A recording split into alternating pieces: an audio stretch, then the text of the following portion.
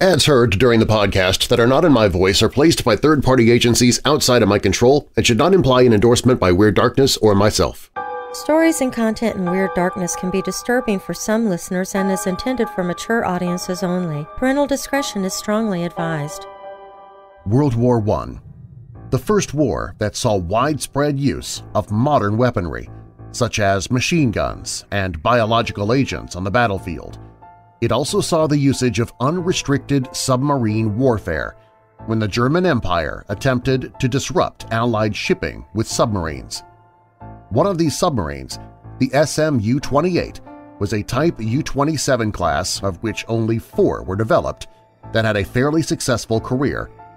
During the time it operated, though, the U-28 sank 40 ships, damaged 2 more, and captured another 2 as prizes.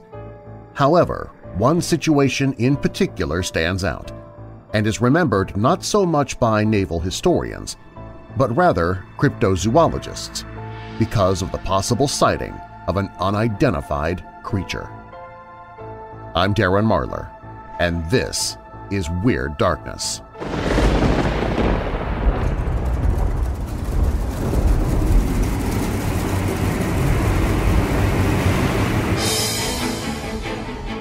Welcome, Weirdos! I'm Darren Marlar, and this is Weird Darkness.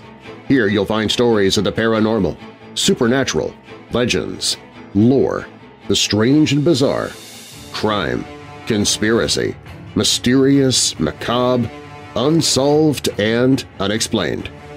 If you're new here, welcome to the show. While you're listening, be sure to check out WeirdDarkness.com for merchandise, to visit sponsors you hear about during the show, sign up for my newsletter, enter contests, connect with me on social media, hear other podcasts that I host, listen to free audiobooks I've narrated. Plus, you can visit the Hope in the Darkness page if you're struggling with depression, dark thoughts, or addiction. You can find all of that and more at WeirdDarkness.com. Now, bolt your doors, lock your windows, turn off your lights, and come with me into the Weird Darkness.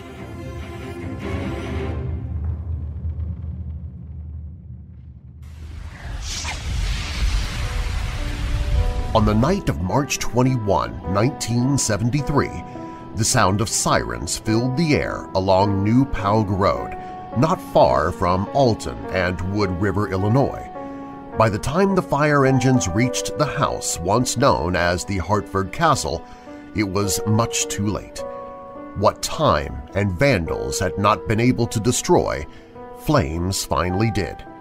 A house that was once connected to local tales of death, prohibition, booze, and ghosts was gone, leaving only a legend behind. Lakeview, as the Hartford Castle was officially known, was constructed by a French immigrant named Benjamin Bizant in 1897. The castle-like house with the red-capped turrets was incredibly expensive, although the source of Bizant's wealth remains unknown. Most believe that he may have been an insurance executive, a contractor, or an investor of some sort. Whatever his profession, he purchased a large section of land near Hartford and began construction on what was to be a dream house for his English bride. Teams of workers with horses were brought in and a moat was excavated around what would be the home site. The soil that was removed from it formed a rise on which Lakeview was built. When the house was completed, it boasted turrets that loomed high above the surrounding countryside and 14 rooms. The floors were made of imported cypress wood and the ceilings supported by hand-carved columns. Crystal chandeliers were used in the mirror-lined main hall, and music could often be heard drifting out over the fields in the evening. The landscaped gardens were decorated with gazebos and statuary, and Bizant scattered his own concrete creations of animals and cannons about the grounds. A stone bridge was built to reach an island in the middle of one of the small lakes that adjoined the moat, and the lakes were used for boating and swimming. Bizant stocked them with goldfish. Tragically, though, Bizant's wife died in the early 1900s, and he returned her body to England. After that, he lost interest in the castle and sold it before moving to California. Not long after, the ghost stories that became attached to the place began to be told. According to these tales, the lingering spirit was that of the Frenchman's wife, still haunting the place that she loved most in life. The ghost stories became a part of the house, and they continued to be heard for years after, through various owners and even now, long after the house has been destroyed. The castle passed through the hands of several owners after Besant sold it and was rumored to have been used at one time as a boys' military school and later as a home for unwed mothers. Neither of these uses were ever verified. In the early 1920s, it was turned into a resort and during this period was believed to have been operated for a time as a speakeasy. The house was not far enough off the main roads that it could not be found and yet was secluded enough that the partygoers and gangsters who flocked to the place were not bothered. If the speakeasy stories were true, those days did not last long and the resort was later closed down. Shortly after, the castle was purchased by a couple from Wood River and they lived in the house until 1964. Soon after they moved in, they began to have problems with intruders and trespassers. The castle seemed to be viewed by the public as a community property or a park, and the owners stated that people would often just roam through the 35 acres at all hours of the day and night. Some even broke into the house and wandered from room to room as if on a tour. The grounds were apparently too attractive with the landscaped gardens and statuary for people to stay away, and like the gangsters of times past, teenagers often congregated in secluded spots on the estate for clandestine beer parties or searched out the best places to serve as a lover's lane. Hoping to counteract this invasion of privacy, the family opened the grounds to the public on weekends for several years, but eventually this practice ended and the property was again closed down. In 1964, the owner died and his wife moved back into Wood River. There were attempts to rent the house after that, hoping that someone would just remain on the grounds to protect it from vandalism. But this plan fell through and maintenance on the house and property ended with the owner's death. The estate began crumbling into ruin and the lawn became thick and overgrown. By 1971, the house had fallen into disrepair and was showing signs of damage from thieves and vandals. The cruelest blow came the following year when intruders gutted the residence, ripped mantles from the fireplaces, broke windows, and, using a small telephone pole as a battering ram, smashed huge holes in the plaster walls. The senseless and stupid destruction led to the house being officially condemned by county inspectors. The final blow was dealt to the castle on March 21, 1973, when it burned to the ground. An alarm was sounded, but by the time that firefighters arrived on the scene, only a tall chimney and burning embers remained of the once grand mansion. The site of the former castle can still be found in a cluster of thick woods and brambles just off New Pogue Road on the other side of Hartford. Only those who know of the place would have any clue that the ruins of the estate still remain as broken columns, a few pieces of shattered statuary, and the dim outline of the castle's moat. This is a place that has been truly lost by time, and one that, according to legend, remains haunted by the Frenchman's wife even today. There are those who maintain that her spectral form can still be seen wandering through the remains of the estate and that her voice can still be heard as she weeps for the life and the wonderful home that she lost. Others insist that old-time music can still sometimes be heard as well. They say that it floats through the trees and above the fields on summer nights when the crops are tall and when sound seems to carry for miles. Perhaps in another time and place, Lakeview still stands and the party still continues, beckoning to all of us from a distant memory that is now long since forgotten.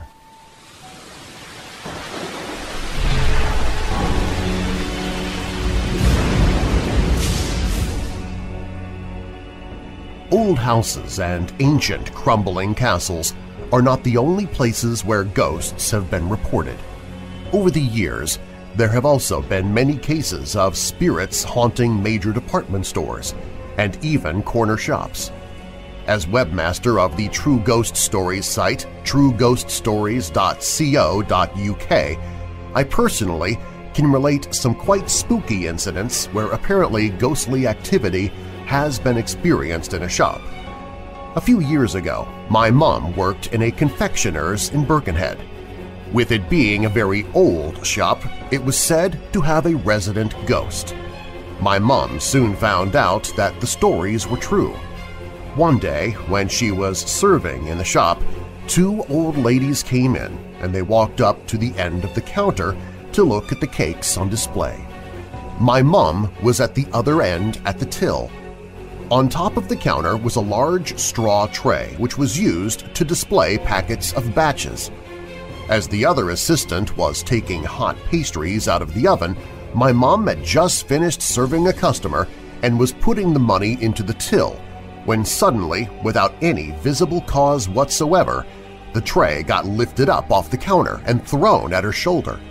The tray then crashed to the floor and all the packets of batches fell onto the floor. The two old ladies that were in the shop looked on in utter shock and disbelief and declared that it wasn't them as they were standing at the other end of the shop. Furthermore, my mom's work colleague said that she too had witnessed what had happened and shook her head in disbelief also. My mom had no explanation for this strange incident, but it was just one of many more incidents she experienced in the shop, including serviettes flying around in the air after they had all been neatly put in the window, crisp packets getting dropped on the floor on their own, and different items mysteriously going missing. One of the creepiest incidents in this cake shop happened to the manageress, who told the story to my mom. She used to go to the shop early in the morning to prepare everything for opening at 9 o'clock. As she was putting the trays of cakes into the racks, ready to put on small trays later, she had a feeling she was being watched. She looked over her shoulder, and there, standing in the doorway of the shop, was a tall, handsome young man dressed in a boiler suit, and he just stood there, staring at her silently. Her immediate thought was that it was a customer, so she told him to hang on a minute while she finished putting the cakes into the racks. When she turned back around a few seconds later, the man had vanished. She then went cold as she realized something. How could this man possibly have entered the shop when the door was locked? Thinking that he might have gained access through the back entry, she went out there to check, but discovered that the padlocks were all still on the door. Again, she could not explain this incident, and therefore decided that it must have been a spirit. The Toys R Us store in Sunnyvale, California has a long history of being haunted by a ghost called Johnny Johnston, said to be a disappointed lover who bled to death after a farm accident, and store workers have reported seeing strange things happening, such as rag dolls and toy trucks leaping off shelves, balls bouncing down the aisles, children's books falling out of racks, and baby swings moving on their own. The shop's staff have tried to find a logical explanation for all these incidents, but just can't. The store has been featured on the TV show That's Incredible and other programs. A Hollywood scriptwriter for the movie Toys spent 2 nights there doing research. Psychic Sylvia Brown held a séance in the store in 1978 and has since been back a few times. An Asda store in Pitheli is said to be haunted by the ghost of a long-haired man in a trench coat. The apparition has often been seen by staff in various parts of the store.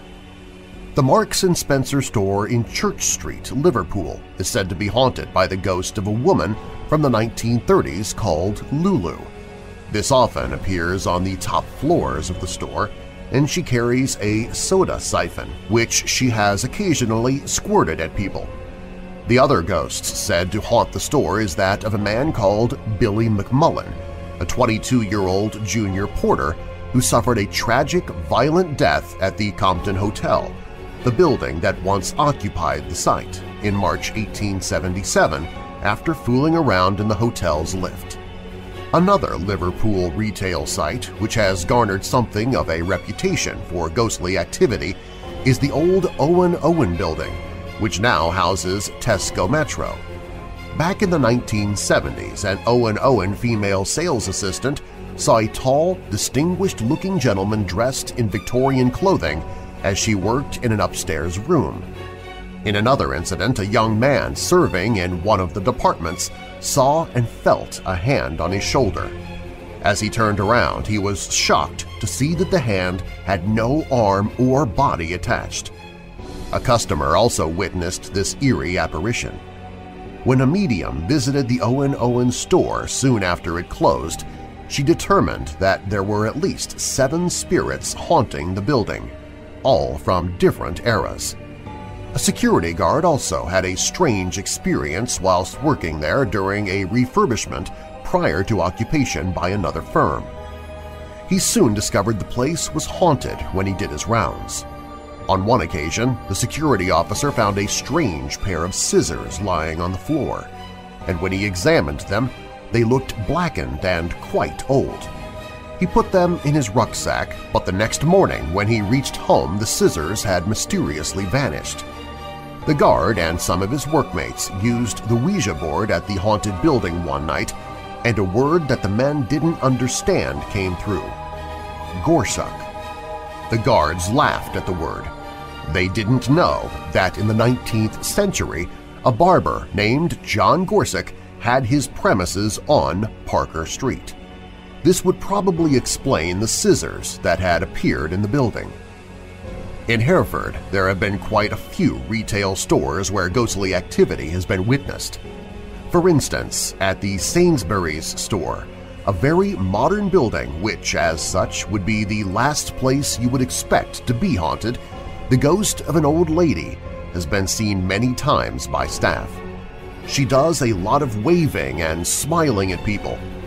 One morning at 4 a.m., a member of the staff came in to open the store, and he saw the old lady as he was unlocking the fire exits.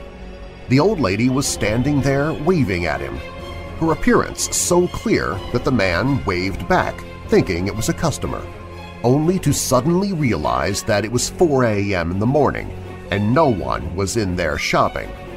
When the man approached the lady to ask her to leave the store, she simply disappeared into thin air.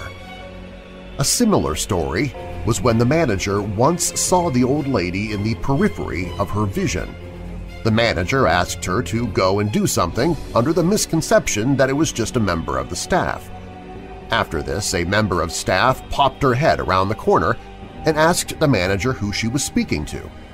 The manager looked to where she saw the old lady, only to find that she had vanished. The staff who work in Sainsbury's say there is a presence and a feeling of being watched. However, the ghost does seem to be a nice, friendly spirit. Sainsbury's supermarket was built on the old Barton railway station. In 1934, a G.V. Bennett was in charge. The station was used for goods as well. The Boots store, situated on Hereford's High Street, has some ghost stories that are very creepy. One evening, when the shop was empty, somebody saw a dark figure in the basement. On another occasion, there were 2 members of staff in the building, and they witnessed the fire drill being set off by unseen hands. The store was checked immediately, but no one else was present in the building at the time of the incident. If ghostly activity is really behind these incidents, then it is not surprising, as the building has been around for many years and has had different uses. In 1879, this building was 2 different shops. A Thomas Frederick Hawkins was a printer and stationer, and a Mrs. Harriet Reeves was a watchmaker. The place was also occupied by Marks & Spencer in 1934.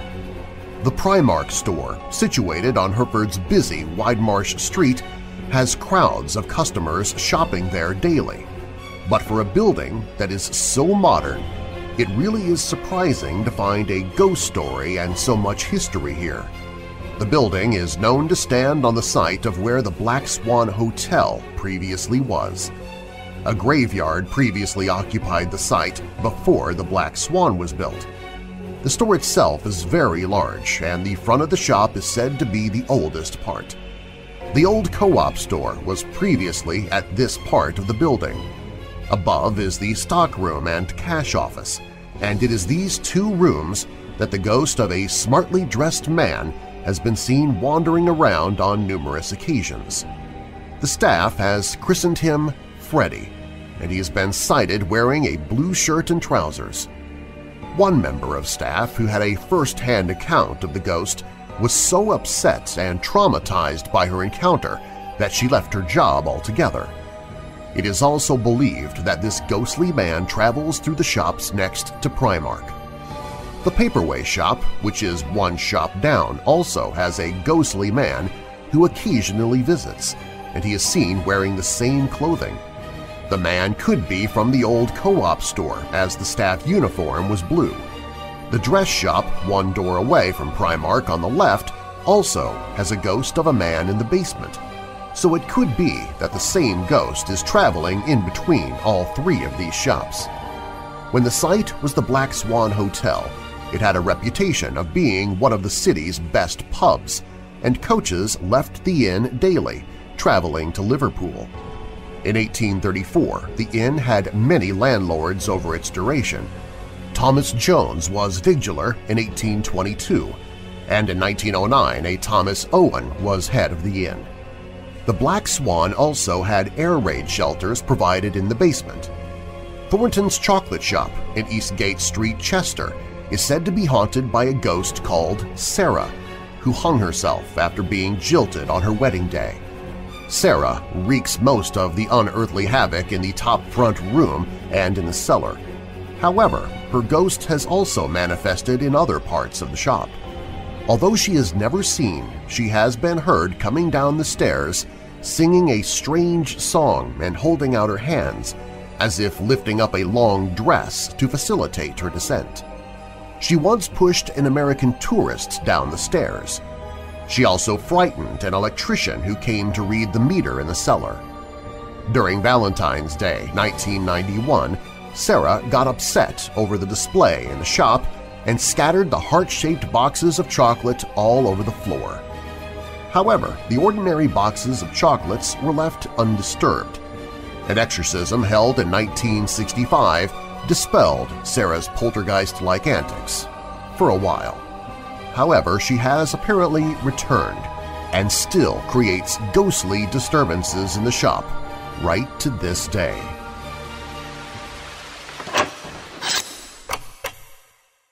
Will NASA help Scotland search for the Loch Ness Monster?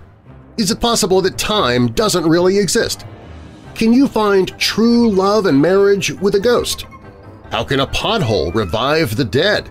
These are just some of the questions I have in my new YouTube series, Mind of Marler. It's full of the strange and macabre as you'd expect from my Weird Darkness podcast, but with an added twist of humor, satire, and absurdity. If you like comedy and creepiness, check out Mind of Marler on YouTube or visit WeirdDarkness.com/mindofmarler.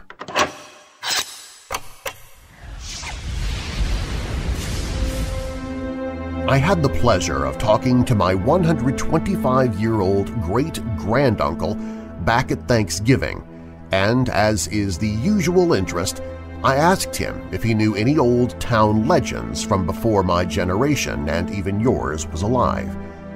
He was alive before Puerto Rico became a commonwealth and before Americanization took root. The scary fact of the matter is, one of the stories he told I actually experienced, which is the legend I will be telling you in a few moments. After telling the legend, I will give my personal experiences related to it. Legend tells that when the sun dies down over the horizon, when the cerulean sky turns a black ebony and a late-night mist rolls over the hillsides, that one should not wander too far from their home or go outside when you live in the rural wilds. For at late hours, when all are meant to be asleep, ghostly howling can be heard in the hills and woods late at night. Many do not attribute this to normal dogs or wolves, because wolves do not exist on the island, and dogs do not howl so mournfully or ghostly as these skin-crawling and blood-curdling echoes. If you hear these howls, be they far or near, know that outside could be Los Perros de la Cruces.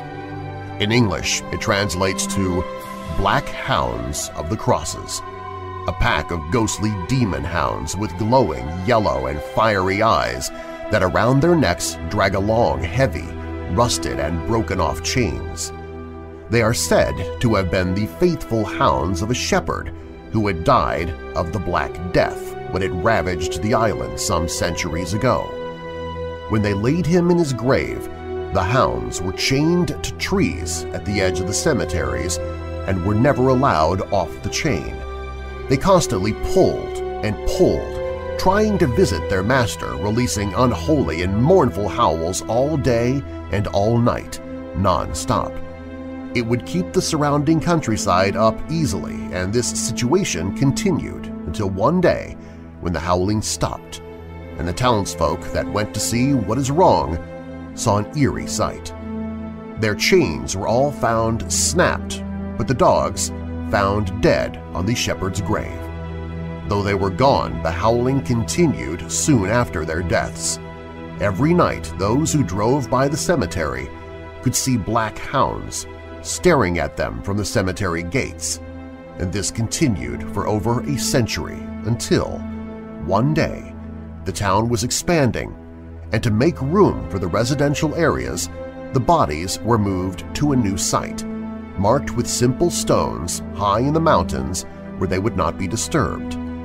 It is said that in moving the bodies, the hounds lost their master, and every night they prowl the countryside searching for the shepherd's lost grave, howling in pain, loss, and rabid anger for those who wander alone at night. They prowl near churchyards, graveyards, and bridges as well, some saying they attack the evil-hearted who possess too much malice. The only trace they leave are footprints burned into the ground or wherever they touch reeking of incense and something sulfur. A good way to ward them off, supposedly, is to place a stick by the door. This resembles the cane of a shepherd and is likely to make the hounds keep quiet and stay away. But make no mistake, at night, when you hear those howls haunt the town of Yako like banshees wailing their grief into the late-night hours, make no mistake that they are near, ever searching for their lost master, and prowling in the shadows of the evening, seeking whom to devour. I did not know of this story until my great-grand-uncle told me of it, but years before I had experienced the Black Hounds of the Crosses for myself. I had experienced them firsthand, for I live in a remote house deep in my own neck of the woods, where trees are so high and dense moonlight cannot even hope to peer through at night. I was alone at home that deceptively peaceful evening. My mother had gone to take my brother to basketball practice, and I refused to go because I did not like sports, and so I just stayed doing my homework. The night was quiet. Not a single cricket could be heard, and the wind itself grew deathly still.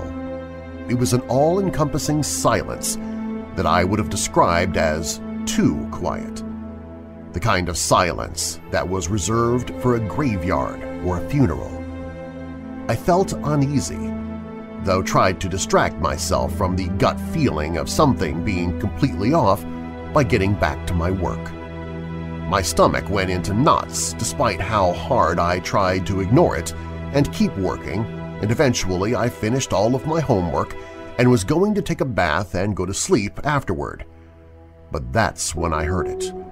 A howl. There was just one at first, unearthly in tone. Then came many, many more. Like no dogs I had ever heard, the echoing pierced my very soul in blood-curdling fashion. I could hear much movement outside and the rattling of rusty and old chains hitting the ground at high speed. Curiosity beckoned to me, and so I steeled myself for but a moment in order to do something I would later regret for much time afterward. I edged my way to open the door, and hesitantly I peered it open and looked outside, and I saw it, glowing yellow eyes, and heard the sound of rattling chains. A hound lunged violently at my door, which thank goodness was made of solid steel. I woke from my momentary daze brought on by my surprise and shut the door immediately and ran as fast as I could to lock all my doors. Then I grabbed a bat from the storage room at the back of my house and was then on my guard. I shuddered and tried to lay still as possible so as to not be heard when the beasts suddenly started tackling the doors and walls of my house, an action not shared by any dog or canine I have ever seen. The bangs, howls, and rattling was so loud I covered my ears because it caused me such discomfort and just prayed for it to all be over. Slowly, ever so slowly, the tackling stopped, but the rattling and the howling was still present. After a bit, I heard the howling move very far away, but still audible, and I saw light pull up by my house. My mom had arrived, and I ran out and pushed her and my brother inside as fast as I could and explained all the events that occurred earlier that evening. They thought I had a vivid imagination and that I was just really stressed out, but I still locked the doors and called the police in a panic. Only the next couple hours when the police arrived did my mother take to actually believe my story. For around the house, in enormous sizes, they found dog tracks around the perimeter of the house and dents in the doors covered with claw marks and teeth indentations. But they did not smell of mud nor of anything normal. But when you got close to the tracks or the marks on the doors, it was found that they smelled strongly of ash and sage incense.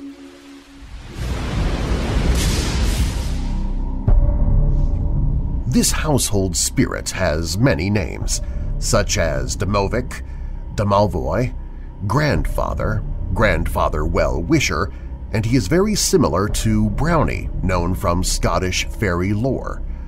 However, in the life of ancient Slavs, Domovik is one of the most important mythological creatures. He protects and guards the sanctity of the home. He is believed to protect the home from all kinds of tragedies and disasters, including diseases, thieves, forces of nature, and evil spirits. Though Domovik never brings harm to people, he is sometimes responsible for the so-called poltergeist. In Russian folklore, particularly in the Polish, Serbian, Bulgarian, Croatian, and Ukrainian lore, the Domovik is a male who is sometimes described as an old gray-haired man who loves fire and lives behind the hearth or a furnace, but other people believe that he has his own corner in the home where he lives and eats. Domovik is invisible to the human eye and present everywhere inside the home at the same time, and yet it is said that cats are able to see him. That is why he most probably does not like cats and chases them around the house. So if you see your cat staring at anything inside the home and there appears to be nothing there, the cat may very well be staring at Domovik. Sometimes the Domovik assists the family members with their daily activities, such as household chores, feeding livestock and lending a hand with field work. He can even be a babysitter for small children, and those children can silently play by themselves for hours without making any trouble.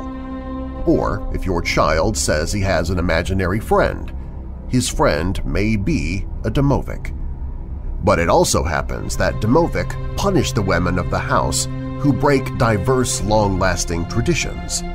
At night, food used to be left out for him in his own corner because it brings luck and prosperity to the household. The spirit does not eat this food but rather consumes the energy off the food that is left for him. An angry or abused Domovik is dangerous and can burn the house. In ancient times, this spirit was often consulted as an oracle, and if a question was asked of it and his invisible touch was gentle and soft, then it meant it was a good omen for a family. But if Domovik's touch was cold, rough, and artless, it foretold misfortune and even death in the family. No one knows where Domovik comes from, and it is also difficult to describe him because he is invisible, but he is always present in the home, fulfilling his duties.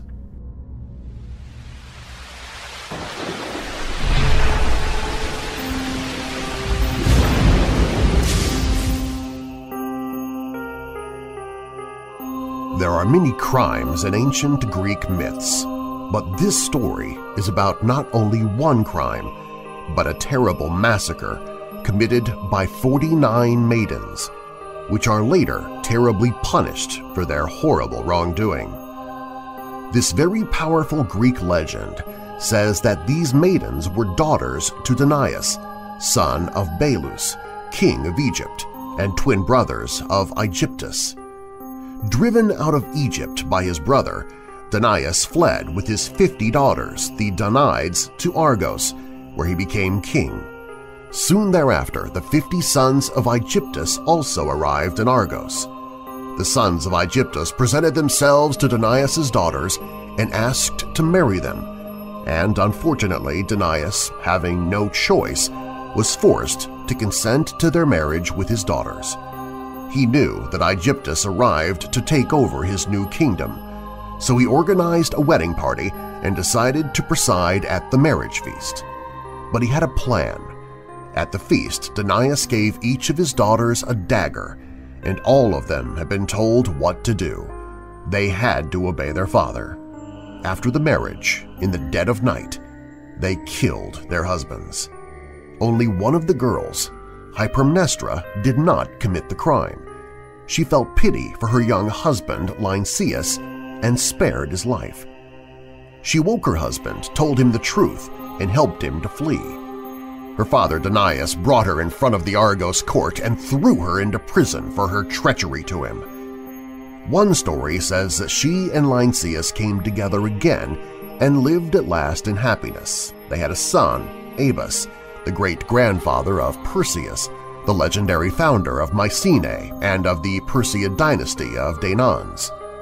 Another story says that Aphrodite, the goddess of love, helped Hypermnestra, saving her from punishment, and her husband Lynceus, the only survivor of the 50 sons of Aegyptus, who later killed Danaus for revenge over his brothers.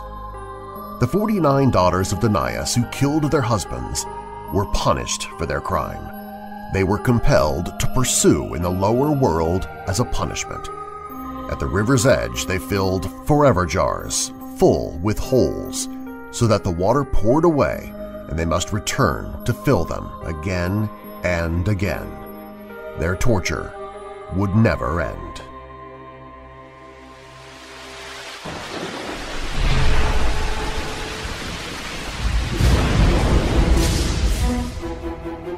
In Britain's fairy folklore, there is a frightening spirit, Ankou, which means death, who is almost identical to the Grim Reaper, often mentioned in the fairy tales that originate from Cornwall and Wales in Britain and Ireland.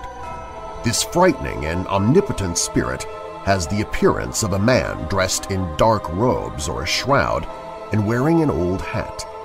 At times, Ankou can appear as a dark shadow driving a black cart pulled by 4 black horses.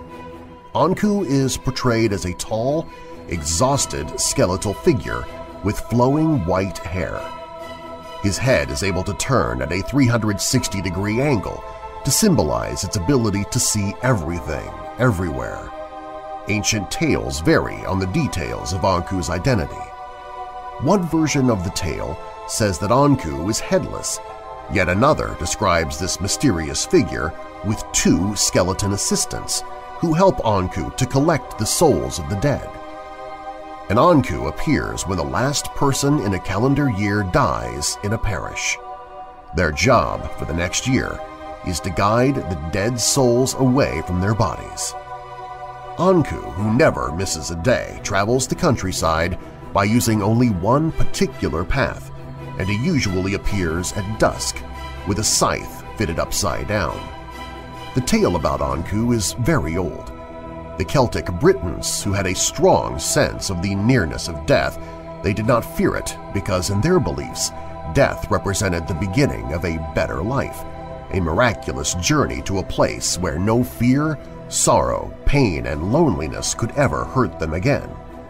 However, some were always afraid of Anku, which means grief and oblivion, and he's forever doomed to fulfill his task of collecting the souls of the dead and cannot ever leave it. The spirit Anku is particularly active and powerful on November Eve, October 31st. Ancient people believed that Anku was a personification of death, and to see him was understood as a clear sign of a person's death. An old Irish proverb says that when Anku comes, he will not go away empty. In Brittany, each parish had its own Anku, king of the dead, that used to pay a visit when the last man died each calendar year.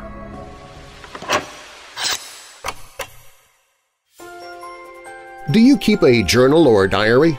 If not, maybe you should consider it.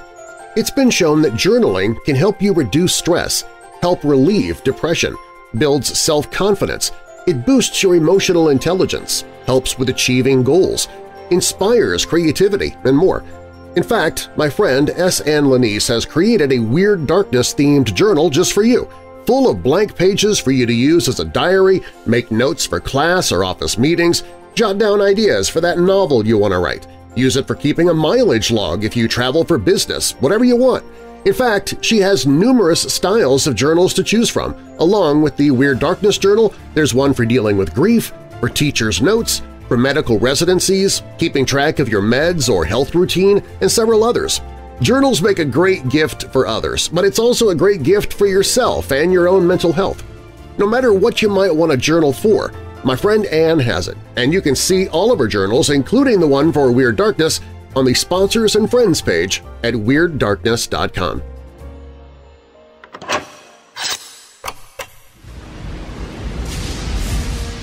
The house I'm currently living in is pretty old, but I wouldn't call it ancient. It's just an old house in a very old neighborhood. I've lived here for 20 years, and I've got a lot of stories about this house. Both my father and I have witnessed things here that the average mind couldn't comprehend, from a man walking through walls to the sound of children singing in the basement. We stopped even bothering trying to work out what was behind all of these happenings. I've had the feeling of being watched in this house since I was 6 or 7 years old. I can't see anything most of the time, but I know something is watching me. I ignore it as much as I can. I tend to wake up in the middle of the night. My room is normally the hottest room in the house, but when I wake up, it's freezing. I couldn't see anything, but I knew something was there. One time, I woke up to my freezing room. The door was wide open. I was alone in the house. To my absolute horror, I saw a small figure watching me from in front of the window. It was like a very see-through shadow. I could just make out that it was a child. At first, I thought it must have been my little cousin, but how would she have gotten into the house? The figure stood there until it faded away. I started to see that little figure more often after that. We would often stare at each other, and frankly, it freaked me out. I started to notice that the more I interacted with it, the more difficulty I had looking away from it. I would literally be forced to stare at it. The last time I saw it, we were locked, staring at each other, and I literally forced myself to stop looking. The thing didn't like that at all. It screeched, faded, and I never saw it again.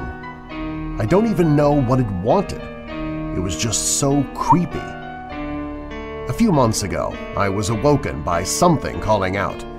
The voice sounded like mine, but I can't be sure. I also feel like I'm being followed all the time. I haven't seen that thing, but I know it's around. I honestly don't know if it's a demon, a ghost, or just a figment of my imagination.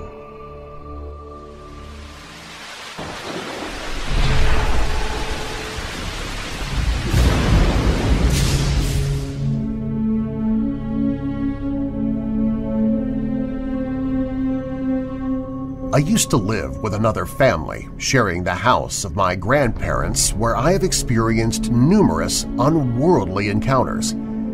The other family slept in a large room in the house, adjacent to our bedroom. One morning, the mother of that family told us that one of her 3 sons sleeping in the largest bed in the room had been grabbed by the legs and pulled down halfway off the bed the night before. Unfortunately, he did not see the doer. By the time he was startled by the pulling and woke up, he already found his legs on the floor. Such a prank was done more than once to more than one of the sons. Having no sorcerer to exorcise that spirit, her sons had to continue biting the bullet. As time went by, these incidents eventually became oblivious, and my family never heard about them anymore.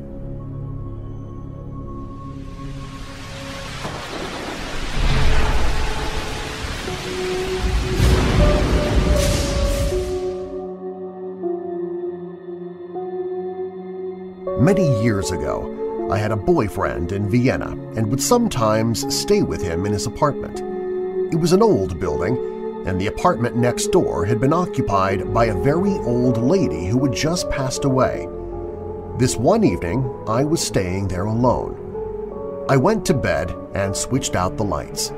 It was very dark, as it was a gloomy apartment anyway, with very thick curtains. I soon got to sleep, but was awakened in the middle of the night by a bright light. To my utter amazement, the light seemed to emanate from a picture of the Virgin Mary on the wall between the bedroom and the old lady's apartment next door. I stared and watched this for some time before becoming uncomfortable by it and left to sleep next door. Unfortunately, I could not sleep at all, and once or twice I peeked back into the bedroom, which was lit up by the light coming from the picture. As I watched, it seemed to me as if the figure was actually leaving the painting. I was very frightened by this experience. When I told my boyfriend of this, he told me that quite often he heard voices from the empty apartment next door.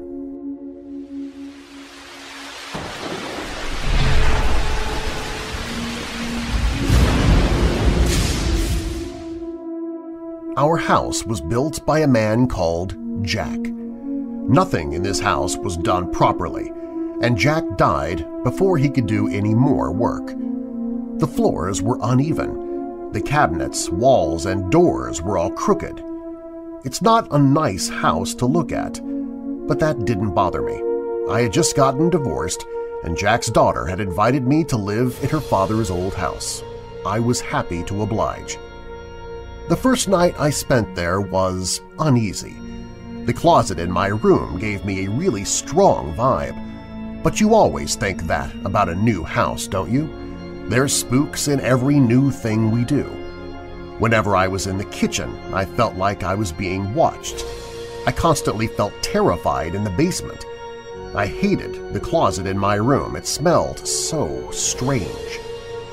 The crawl space under the house gave me my first experience of seeing the paranormal. I saw the figure of a man crouching under there. He looked young and preoccupied. I thought it was the exterminator, but as I walked towards him, he disappeared. 2 weeks after that experience, my son told me that the man in the kitchen had threatened him. He pointed to the corner and said that he was Jack and that it was his house. He wanted to know what we were doing there and wanted to know where his stuff was. I scolded my son and told him not to make up stories. Naturally, I assumed he had overheard Jack's daughter and myself talking about the house. Later, I would come to realize that Jack was one of the many spirits that filled that house. I saw the man crouching under the crawl space again. He was in exactly the same position he had been in before. I saw a man in the basement who seemed to be crying. One night, I was lying awake and all of a sudden, the sound of old country music on the radio came blaring from the basement. I went down and tried to find out what was going on. When I opened the basement door, the music stopped. But the TV in my room started up and I could hear a boxing match going on. I went back upstairs and my TV was turned off. I sat on my bed and my closet door opened. That was it. I was getting pretty freaked out and I decided to leave. I couldn't take it anymore. I collected my son from school the next day and we went to my parents to stay. My last night in that house was filled with footsteps, music, bangs, and all manner of intrusions. On the way to my parents' house, I was told by my son that Jack and Roy were the two ghosts. They had both died there and apparently didn't know anything about the other. My son explained that they had both appeared to him and seemed to be friendly. Friendly or not, we didn't live there again.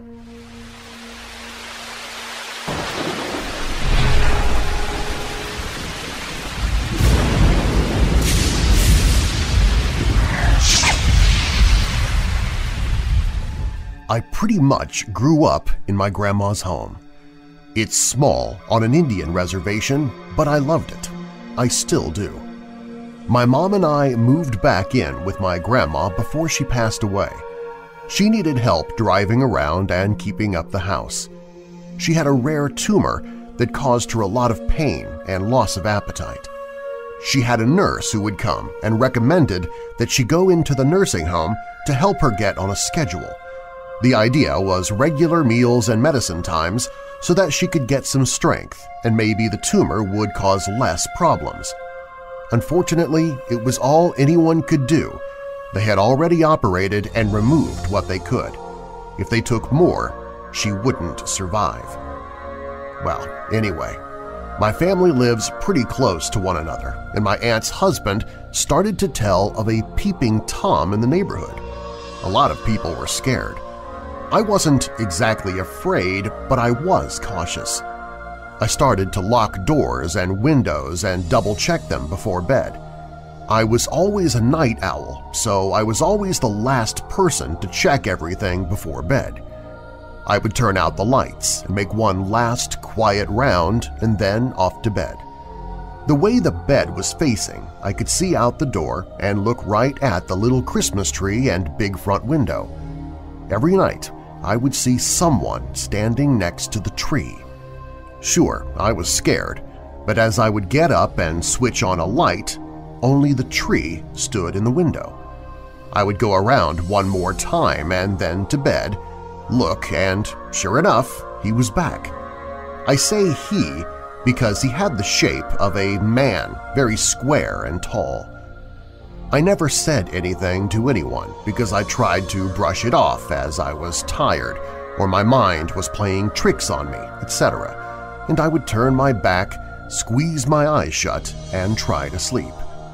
But after a few nights, it kept happening. Sometimes it felt like he was only looking out the window, and other times it felt like he was staring back at me.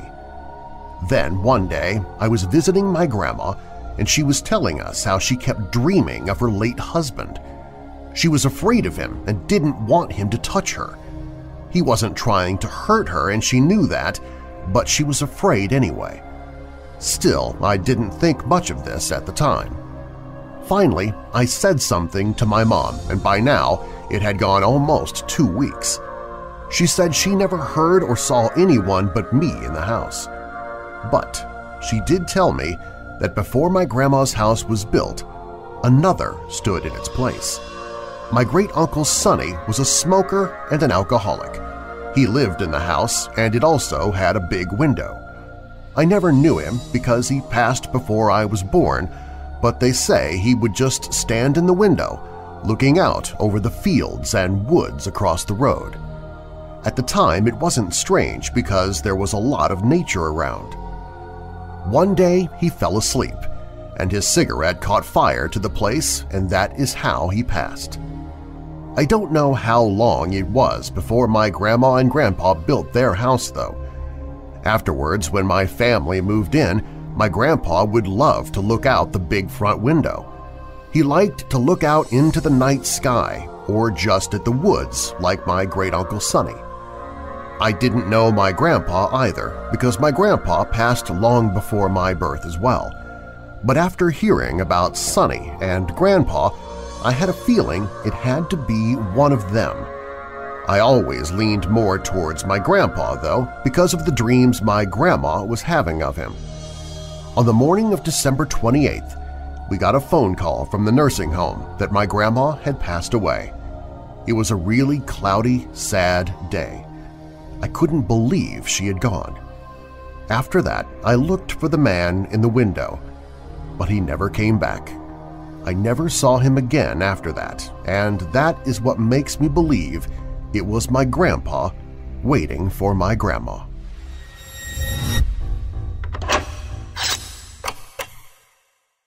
Sometimes you feel a bit nutty, especially if you're a weirdo. If that feeling transfers to your taste buds as well, I've got some great news for you. Weird Dark Roast Nutty Mummy Coffee. Wrap your taste buds around this medium dark roast blend with shrouds of almond, honey, and chocolate. Each bag of Nutty Mummy is exclusive to Weird Darkness and is roasted to order, then bagged specifically for you to ensure maximum freshness for you, your mummy, and anyone else you share it with. Entomb your old coffee and bring your taste buds back from the dead with Weird Dark Roast Nutty Mummy at WeirdDarkness.com/coffee. That's WeirdDarkness.com/coffee.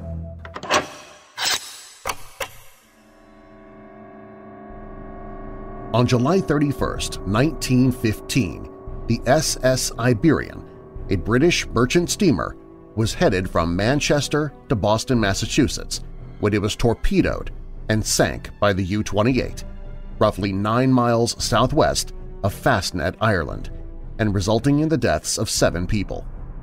The Iberian sank stern first, with the bow aiming directly upwards, and after about 25 seconds underwater, there was another very large explosion, which was most likely the Iberian's boilers exploding. However, during the explosion, U-28's commander, or Captain Lieutenant Frere George Gunther von Forstner, reported seeing something very unusual.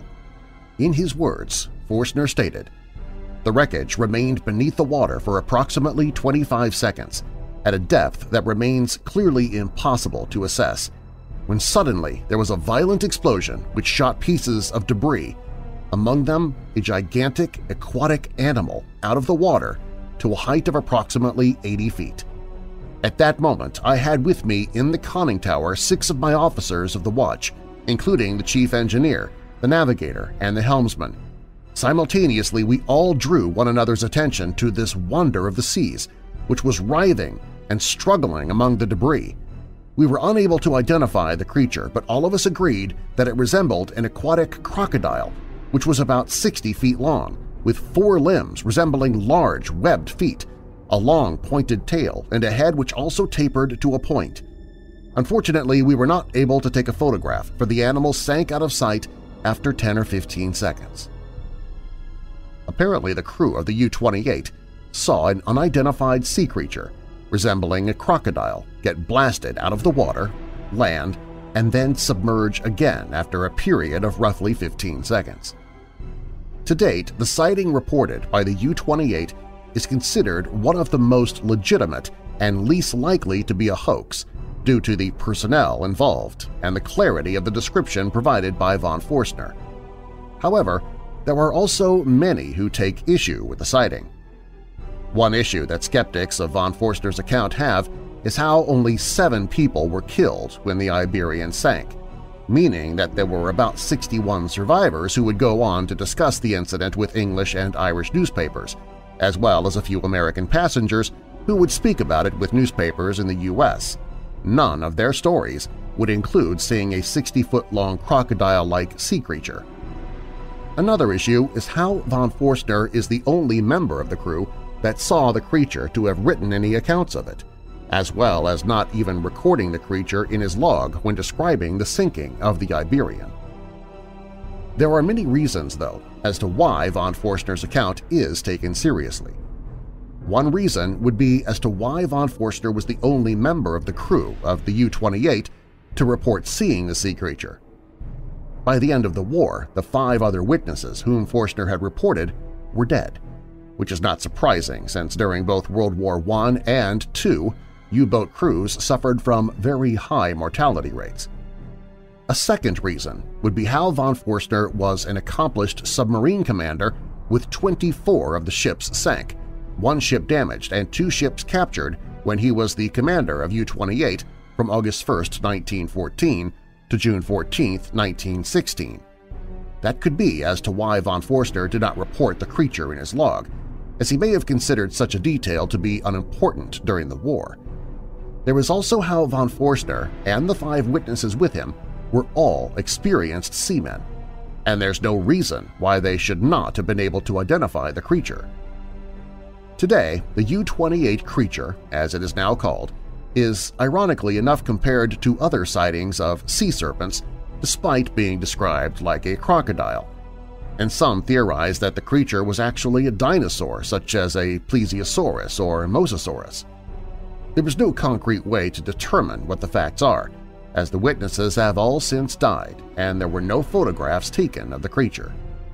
It's important to note, however, that other similar cryptids, such as the Loch Ness Monster and Champ, are also considered to be prehistoric creatures, and that it's very possible that there are many undiscovered creatures roaming the deep, as even the National Oceanic and Atmospheric Administration states that less than 5% of the Earth's oceans have been explored.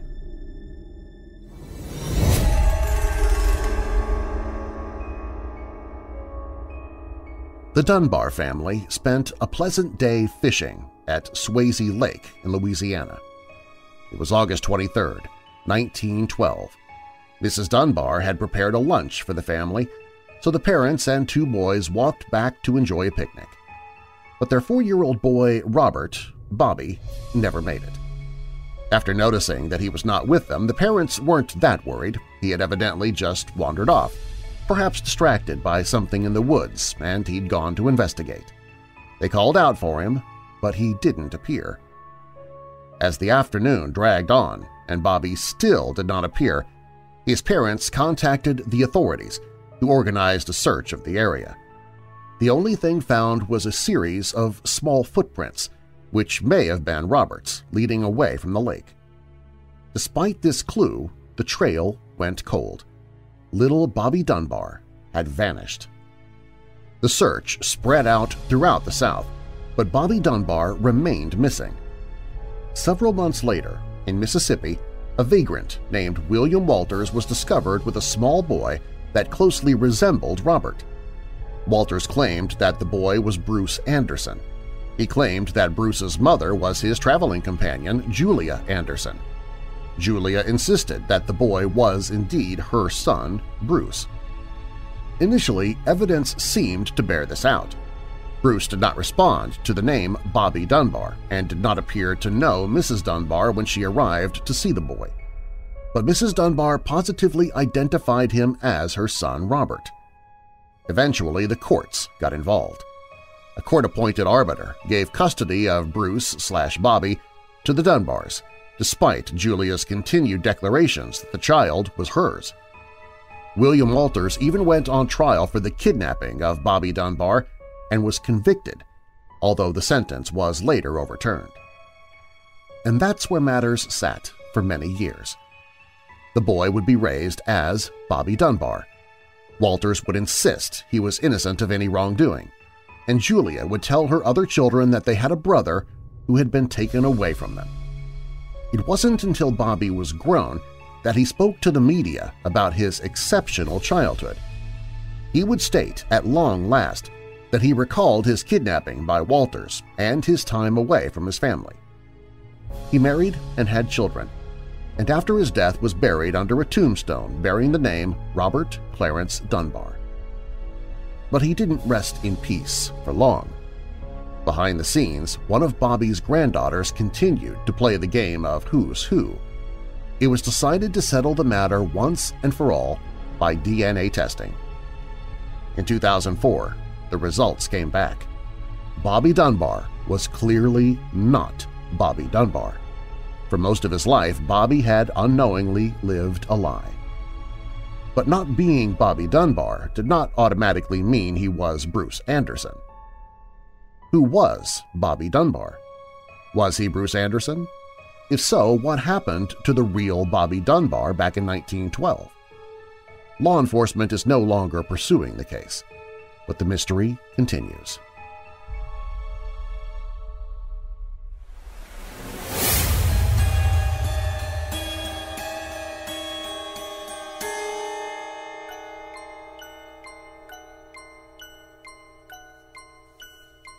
When I was about 10 years old, I was convinced that there was the ghost of a little girl in my room. I would talk to her every night, and even though she wouldn't respond, I always knew she was there. One night, I decided I wanted her to respond to me, so I looked all over my room for a piece of paper, but I couldn't find one. Instead, I pulled out an old, tiny, dusty chalkboard from my closet and set it on my bed next to a piece of chalk. I wasn't quite sure what to ask, so I just said, so how many years have you been dead? Write your answer on the chalkboard if you're really here. Not thinking it would work, I fell asleep. The next morning I got up and looked at the chalkboard. There was no writing on it, so I picked it up to put it back in my closet. When I was walking there, the chalkboard hit the light. You could clearly see, written in the dust, the number 111. I don't try to communicate with her anymore.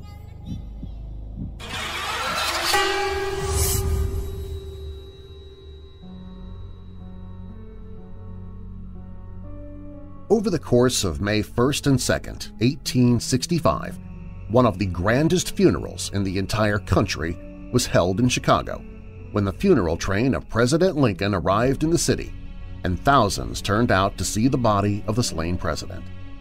It was in Chicago, where ghost remnants of the Lincoln train are still believed to manifest on the anniversary of its arrival in the city. Lincoln's train had traveled more than 1,500 miles before arriving in Chicago. Hundreds of thousands of Americans had lined the tracks, formed huge crowds, and stood in long lines to view his body.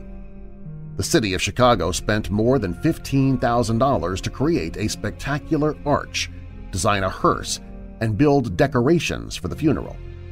When the casket was taken off the train, 36 young women walked beside it, and they showered flower petals in all directions. The streets were packed with over 100,000 people, as excursion trains had been coming into the city for more than 24 hours, carrying curiosity seekers from the east. Thousands lined up at the courthouse in the rain and mud to see Lincoln. Exhausted soldiers and police officers recalled that the lines moved less than a foot per hour on Monday and Tuesday. More trains arrived, bringing more people to add to the chaos, as at least 125,000 lined up to view the casket. Ambulances came and went, carrying injured onlookers and women who fainted from grief and exhaustion. At one point, a section of wooden sidewalk gave way and plunged hundreds into the mud and water below. The route of the funeral procession ran through what was the most elegant section of town. It passed down Michigan Avenue first, then along Lake Street, then along Clark to Courthouse Square, avoiding the world's largest stockyards, the McCormick Reaper Works, and the flour mills. The procession included a legion of clergy with white crosses adorning their black armbands, and a division of zouaves in baggy red pants. There was also a group of captured Confederate soldiers who had taken the oath and now belonged to the Union Army. They were followed by a troop of more than 10,000 schoolchildren, walking with saddened faces and wearing black ribbons in their hair, along with sashes, armbands, and badges. In the procession were also immigrants from Germany, France, Ireland, and Eastern Europe. They were butchers, bricklayers, tailors, and carpenters, all carrying banners with clumsily worded but unmistakably heartfelt messages about the president. The parade was followed up with a humble yet unwanted procession of colored citizens. When the hearse finally arrived at the city's courthouse, the great bell in the tower began to ring so loudly that it could be heard in the farthest reaches of Chicago. It was not until early evening that the doors were opened to the public, and the viewing went on all night long and all through the following day. It was believed that more than 7,000 people per hour passed by the coffin for a quick viewing of the president. On the evening of May 2nd, the great procession formed again, and by the light of 10,000 torches, the 8 black horses drew the hearse with Lincoln's coffin on it back to the railroad depot. The train finally began the last leg of its journey on that night, leaving Chicago and passing under arches which were illuminated with bonfires and decorated with sentiments like "Coming home," "Bear him home tenderly," and "Home is the martyr." The train steamed out of Chicago and into legend. Over the years, the stories associated with the great funeral train have included a number of ghostly tales from parts of the country that it passed through in 1865. The first sightings of a phantom reaction of the gloomy train were in New York, but they soon spread westward into Ohio, Indiana, and Illinois. One of the earliest reports of the ghost train appeared in New York's Albany Evening Times. An article appeared that stated, "Regularly in the month of April, about midnight, the air on the tracks becomes very keen and cutting. On either side of the tracks it is warm and still. Every watchman, when he feels the air, slips off the track and sits down to watch. Soon the pilot engine of Lincoln's funeral train passes with long black streamers and with a band of black instruments playing dirges, grinning skeletons all about. It passes noiselessly. It is moonlight, clouds come over the moon as the phantom train goes by. After the pilot engine passes, the funeral train itself with flags and streamers rushes past. The track seems covered with black carpet, and the coffin is seen in the center of the car, while all about it in the air and on the train behind are vast numbers of blue-coated men, some with coffins on their backs, others leaning upon them. If a real train were passing, its noise would be hushed as if the phantom train rode over it. Clocks and watches would always stop as the phantom train goes by, and when looked at are 5 to 8 minutes behind. Everywhere on the road about April 27th, watches and clocks are found to be behind." More sightings of the phantom funeral train began to enter the regional lore of the places where the train had once passed. Many of the stories are still told, even in areas where the railroads have since faded into oblivion, disrepair, and abandonment. The stories still speak of a phantom train, draped in black, that steams along tracks that are no longer in operation or have been taken over by companies that did not exist back in 1865. One such place is Chicago, where one of the most impressive funerals was held for President Lincoln. Many still believe the train makes an appearance each year at the beginning of May, the anniversary of the train's arrival and departure to and from the Windy City. The old tracks, part of the Illinois Central Line in the 1860s, is now used by Metra, which brings commuters back and forth to the city from Indiana, skirting along Lake Michigan. In early May, it is not uncommon to find history buffs, Civil War enthusiasts, and ghost hunters camped out around the tracks.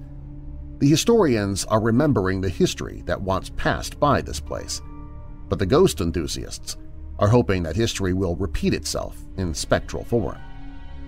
Occasionally, they do not go away disappointed, and according to tradition, if the train does pass by, clocks and watches along its route will cease to work, perhaps never keeping correct time again.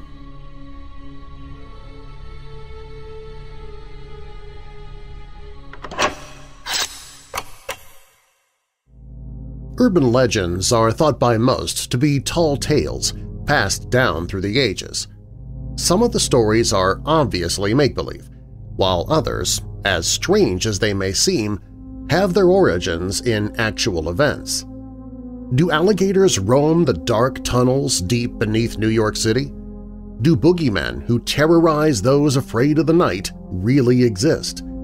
Are killer clowns a myth born from our fear of the unknown, or could such evil truly walk among us? These are just a few of the urban legends that are explored in this book. After hearing some of the history for yourself, maybe you will be able to answer the age-old question, could it be true?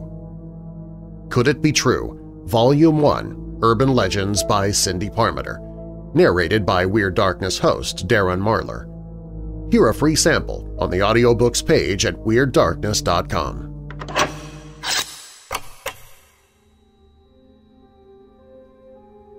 This story takes place in Brigham City, Utah during the winter of 2003. My wife and I and our 2 cats had moved to a new rental house across town a few months prior. Almost directly across the street from our house was a mortuary. In fact, you could see it through the living room window. At first, my wife wasn't sure if she was okay with the idea of living across the street from a mortuary. However, after some reassurance from me and a lack of other housing options, she settled in with the situation. Just a little background, my wife does not like being scared at all. She hates scary horror movies, especially if they have a paranormal or supernatural premise. She does okay with zombie flicks and the like, but ghosts and the paranormal aren't her cup of tea. I, on the other hand, love horror movies. I love the adrenaline rush with being scared and coming down from it. Over the course of those few months after moving in, leading up to the incident, we both noticed and experienced strange things happening in the house. It was never really serious or felt threatening in any way, just little things that would mess with your mind a bit. For instance, car keys would turn up missing, and we would find them in strange places. Chairs would be moved and pulled out from the table. Generally, I'd find out in the middle of the night, stubbing my toe on the way to the bathroom. Our cats would act a little strange sometimes and move and act almost as if they were being pet by an invisible someone or something. Another time, we had just returned from the local Smith's with some groceries. We were both putting groceries away and setting a few out to prepare dinner that evening. I had just put away a can of Pam cooking spray in the lowest shelf in the pantry. My wife reminded me that she needed the cooking spray to help prepare dinner and asked if I could retrieve it from the pantry. I looked inside of the pantry for the cooking spray, and it had vanished. I looked and was practically dumbfounded when I couldn't find it, as I had just put it away. My wife couldn't understand it either, as she had just witnessed me putting it away as well. She came over to look for it as well. Together we pulled out all of the items from the pantry, and yet we couldn't find the elusive cooking spray. We put the items back in the pantry, as we both tried to reason with it and came to the conclusion that maybe we left a bag in the car and it's in there, or maybe we left a bag at the store altogether. Regardless, we needed that cooking spray. We searched the car. No dice. I went back to the store and asked the lady at the checkout if we had left a bag. Nada. So then, I further concluded that we didn't buy cooking spray after all and just thought we did. So I bought a can of Pam and headed home. When I got home, I immediately began assisting my wife with dinner preparations and handed her the cooking spray. We finished preparing dinner, put it in the oven to cook, and sat down on the couch and watched some TV while we waited. After dinner, we again sat on the couch and discussed the day's happenings and the crazy thing with the cooking spray. Finally, we decided we needed to get dinner cleaned up and stuff put away. We cleared the dirty dishes from the table to the sink and began putting food prep items back into the pantry. My wife hands me the Pam to put into the pantry. I open the door to the pantry and out on the floor falls, you guessed it, the missing can of Pam. It was then that we decided that there was more to these strange happenings than meets the eye. Maybe we had ghosts living with us in our house. To this day, we can't explain it. We talked about the possibility of spirits or ghosts maybe wandering over from the mortuary due to our close proximity. We would have more of the same strange things. Items missing or moved, and they would happen occasionally over the next few weeks. When something of the sort would happen, we would chalk it up to the trickster ghost or ghosts. We would talk to them cool and casually, stating how funny they were for doing these things, maintaining a calm atmosphere. Again, we never felt threatened or scared, and we just went about our lives coexisting with these trickster ghosts. A couple months went by, and we were now in the thick of a fairly heavy winter. One early morning, I was awakened by something.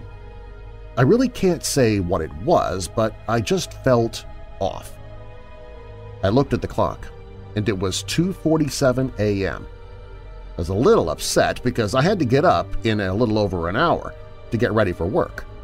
My wife stirred a little as I got up and went to the kitchen to drink some water, but she stayed asleep. As I was getting my drink, I started hearing some strange creaks and noises. It seemed to be moving around outside of the house. I listened intently for a few minutes, and then the noises seemed to stop. I wondered if it was maybe punk kids messing around. I looked out the window and noticed it was snowing and had been most of the night, as we had probably close to 5 inches of snow on the ground. I decided to go back to bed for a few more minutes before needing to get up for work. I pulled the covers over me and settled in again. After a few minutes, I began to hear the noises again and began to feel almost nauseous. I got a weird, prickly, warm feeling at the back of my neck and my hair stood on end. At that time, our cats, both of which slept in our bed, came out from the covers and both puffed out their fur and started growling and hissing as they stared at the wall. I looked and couldn't see anything. They both remained focused, staring, growling and hissing at the wall, essentially ready for a fight. The racket from the cats startled and woke my wife. She sat up and she asked me what's wrong, what's going on. I told her I'm not sure, the cats just freaked out and started growling and hissing at the wall. Then we heard the doorknob on the front door begin to shake violently, as if someone was trying to break in. We both jumped out of bed and ran to the front door. We both witnessed the doorknob shaking. I told her I had heard some noises earlier moving around outside the house and told her how I thought it was just some punk kids messing around. My wife decided to run to the phone and call 911. I told her, "Stop! Don't call 911, it's not a burglar, it's probably just some punk kids." Then I finally had enough and yelled, "You damn kids! I'm coming out to beat your ass!" Just then the doorknob stopped shaking. I just knew I'd scared them off and they were scattering to run away. So I decided to really put the fear of God into them and chase them down the street. This'll teach those damn punk kids, I thought. My wife tried to convince me that running into the night during a snowstorm wasn't a good idea and to just let them go, but I was pretty upset and I knew better. I opened the door to run outside, and as I did, snow fell all over my bare feet and onto the floor. The fresh, undisturbed powder had drifted up my door and toppled over when the door stopped supporting it as I opened. I stared out and looked in bewilderment at nothing. Absolutely nothing. No kids. No tracks in the snow. Nothing. Nothing but 5+ inches of fresh powder covering the porch, stairs, lawn, everything. There was no way for anybody to reach the doorknob without disturbing the snow. It was at this point that I became somewhat scared, mostly just unsettled as to what had just happened. Shortly after, the cats calmed down and went back to sleep. My wife and I, however, did not go back to sleep that night.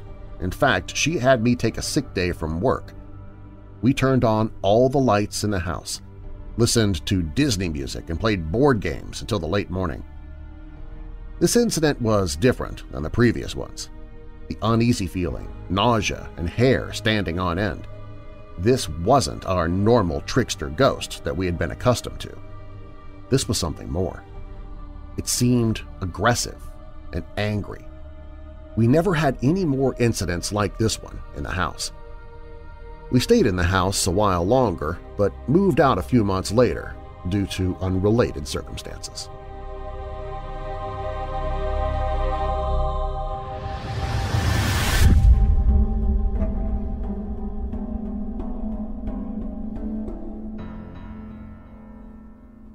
One morning, a couple of weeks back, I woke up and grabbed my phone.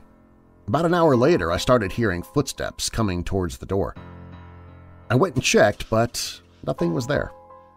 I got back in bed, and then the scariest thing in my life happened. I heard a little girl say, "Help me!" In shock, I sat there, and again I heard a voice, but instead of a little girl, I heard a middle-aged woman shout, "Help me!" I couldn't move, and then heard a really old woman scream, "Help me!" I got up and ran out of my bedroom. Thankfully, nothing like that has ever happened again.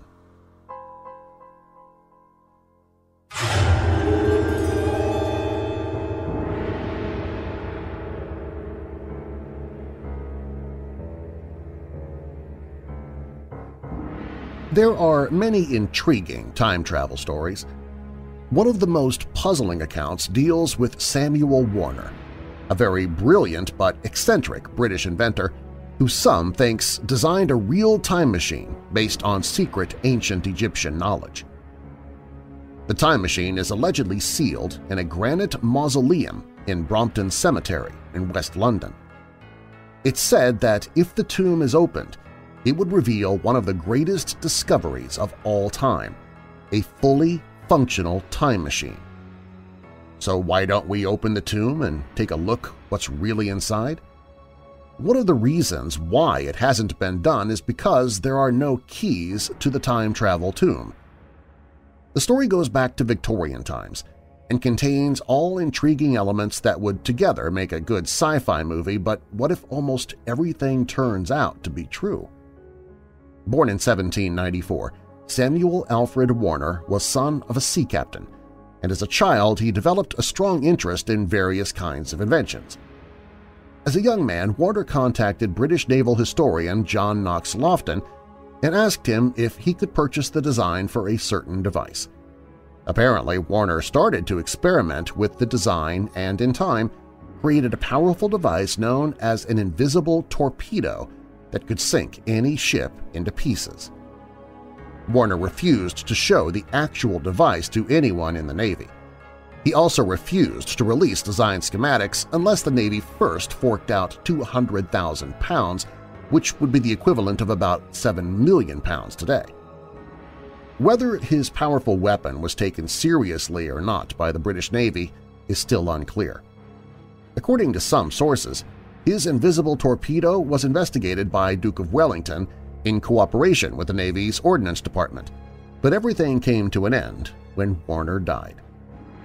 Samuel Warner was close friends with Joseph Bonomi the Younger, one of London's most respected architects and Egyptologists. Joseph Bonomi the Younger was son of Bonomi the Elder, who was an important architect fascinated with history of ancient Egypt. In the village of Blickling near Norfolk, Bonomi the Elder constructed a mausoleum in the shape of an Egyptian pyramid.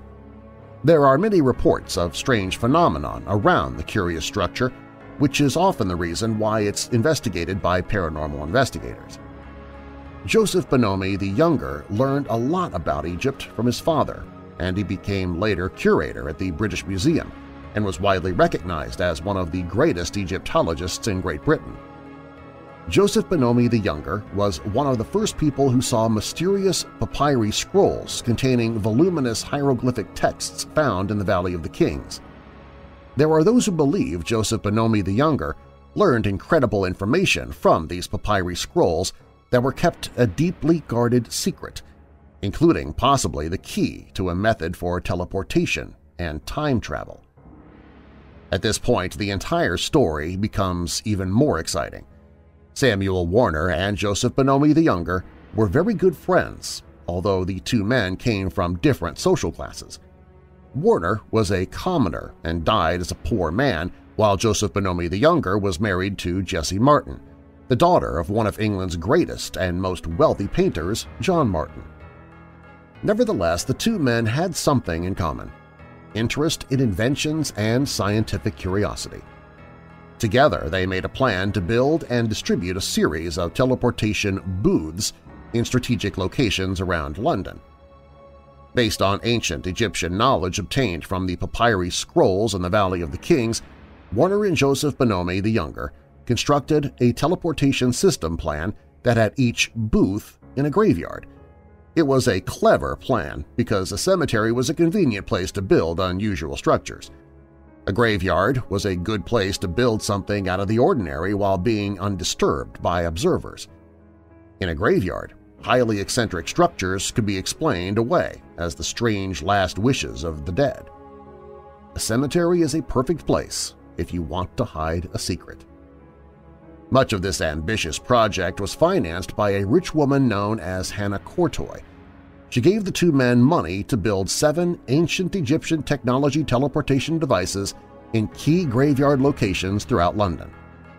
In his book, True Time Travel Stories, Amazing Real-Life Stories in the News, Richard Bullivant writes that researchers speculate that in exchange for her financial patronage, Samuel and Joseph promised to build a special kind of tomb for Hannah Courtoy and her 3 daughters, a tomb that would allow them to cheat death by transporting them to another location in time. Unfortunately, Hannah died 4 years before the time portal tomb designed for her was built and erected in Brompton Cemetery, London. Her body was supposedly moved from its original place of burial to the tomb in 1852. There is reason to believe that Hannah Courtoy and her 2 daughters are not resting in their elaborate Egyptian tomb in Brompton Cemetery. Apparently, some believe the Courtoy tomb is not a tomb at all, but one of the teleportation devices that Samuel Warner and Joseph Bonomi the Younger set up in London cemeteries. Bullivant writes that no records have ever been found for the tomb which supposedly houses the bodies of the Courtoy women. On paper, the tomb does not exist. Without paperwork, some historians say it would have been simply impossible to place a tomb in that location. Many today believe the Courtoy's tomb sits empty and that the 3 Courtoy women are not buried there, and in fact is not a tomb at all, but rather a gateway to travel elsewhere in time. In 1853, Samuel Warner died under mysterious circumstances, and he was supposedly buried in Brompton Cemetery. However, some records show no corpse was ever recovered, and Samuel's grave is unmarked. His death seems to be shrouded in mystery, and so does his final resting place. Many people are still asking if a time travel machine is hidden in the granite mausoleum in Brompton Cemetery in West London. The truth is that no one really knows, and the mystery won't be solved until a new key is inserted in the lock and the heavy bronze door swings open to reveal the tomb's secrets.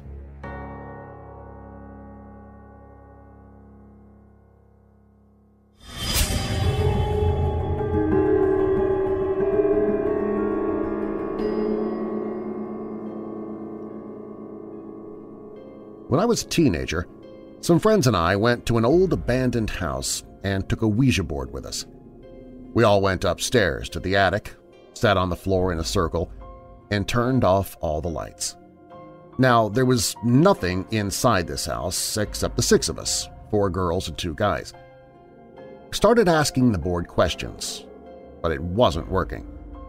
A couple of us girls wondered if some of us were moving the planchette on purpose, but everybody insisted they weren't. A bad thunderstorm suddenly came up, and the lightning was really bad. There was even a scary old tree right next to the window, just like in horror movies. and then someone asked the ghost or whatever to show itself.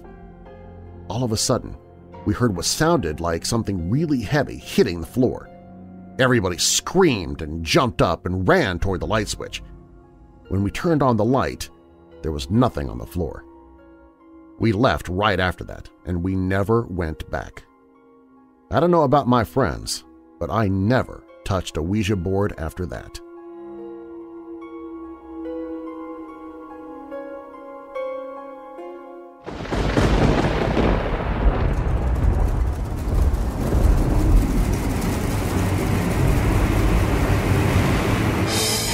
Thanks for listening.